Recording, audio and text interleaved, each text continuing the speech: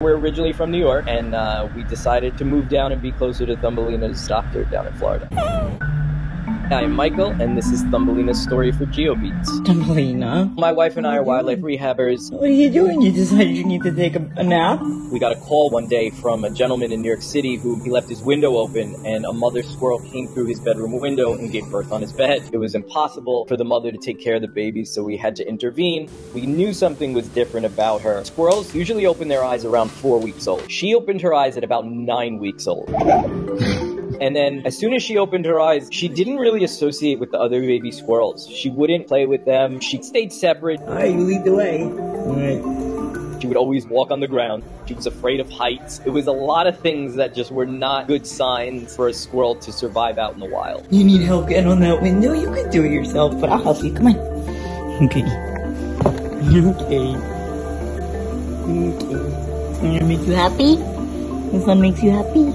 Then she started to gain weight easily. Most squirrels, their metabolism is super fast. She was eating a normal amount, but she was just kind of on excess weight. There you go. So we take her to our vet. He deals with a lot of squirrels in the squirrel community. And we eventually figured out that she had a hormonal imbalance. You don't think you've had enough? You think there's more? She had polycystic ovarian syndrome and endometriosis, which is also very common in human women. And one of the main symptoms is being able to kind of carry excess weight or put on weight for no real reason. It wasn't because they're eating a lot, and it kind of just throws off their whole sort of behavior. Go to the left. Your other left. She had a full hysterectomy when they removed the uterus. Thumbelina, some people might think that that's gross. She is super, super affectionate. From her hormonal imbalance, she's very calm. It's not like a regular squirrel that'll usually just run away very fast. She loves to get massaged. She's definitely very mushy. Okay. She's very intelligent. You're cut off. This was supposed to just be a little snack. With the watermelon, as soon as we finish, we just hold the paper towel roll up, and she'll walk over and just start rubbing her face to clean it off. Wipe it better. Thank you. She's pretty much litter box trained. So if she's hanging out with us on the couch and she has to go to the bathroom, you'll see her get up. It's just through repetition like any other animal. What's wrong? She's also very independent. If she doesn't want to do something, she'll make it very known, and she'll just walk and climb up her little cat tree and hang out in her little clubhouse. Why are you mad at me?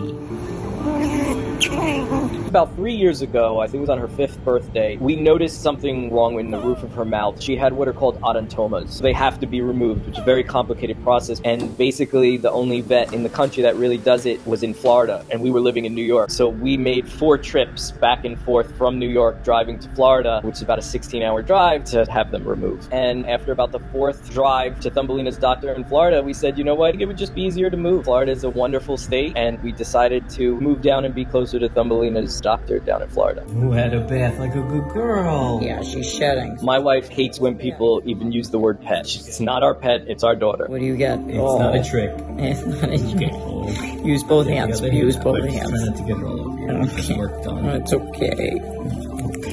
What a good girl. She just turned 8. She is 1 in a million. Thumbelina, this is a drive-by snacking. You really think that this is a good look? Not on the chair. On the paper towel. Thank you. I think you can make it. Good job. That frog is not here, don't worry. Oh, here it comes. Thumbelina is very temperamental. Thumbelina, I'm sorry. Just the other day after her birthday party, she wound up sitting in some cake frosting on her backside. So she had to get a bath, which she does not like. You okay? No, yeah, baby. You look pretty.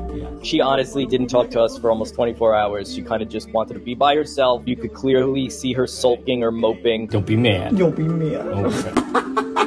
She knows that I give her more snacks. Mommy keeps her on a much more strict diet, so she'll know automatically if Mommy's not home. She'll run up to me and just stare at the refrigerator until I open it. A little bit of banana. She definitely doesn't think of herself as a squirrel. How much of that roll are you taking? You're the prettiest girl I ever saw. I mean, she was born inside an apartment, but she did grow up with other baby squirrels, so it's kind of confusing. It's something we haven't been able to figure out. I love you.